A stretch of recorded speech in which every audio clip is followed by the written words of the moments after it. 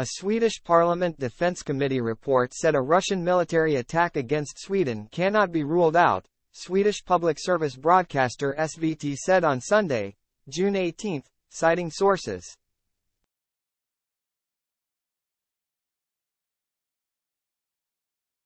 Sweden has been scrambling to bolster its defenses and applied to join NATO last year following Russia's invasion of Ukraine.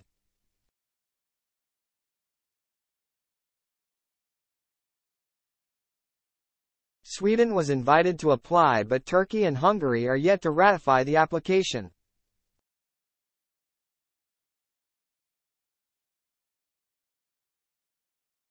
The parliamentary report, due to be published on Monday, said that although Russian ground forces were tied up in Ukraine, other types of military attacks against Sweden could not be ruled out, SVT said, citing sources who worked on the report.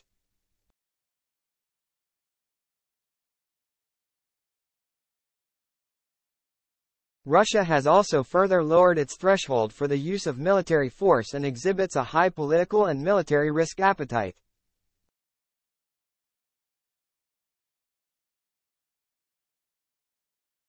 Russia's ability to carry out operations with air forces, naval forces, long-range weapons or nuclear weapons against Sweden remains intact, SVT said, citing the report.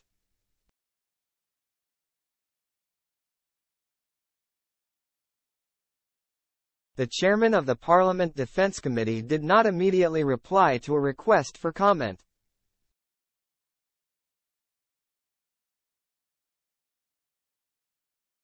SVT said the report outlined out a new defense doctrine for Sweden, based on membership in NATO rather than the previous doctrine that relied on cooperation with fellow Nordic states and the EU.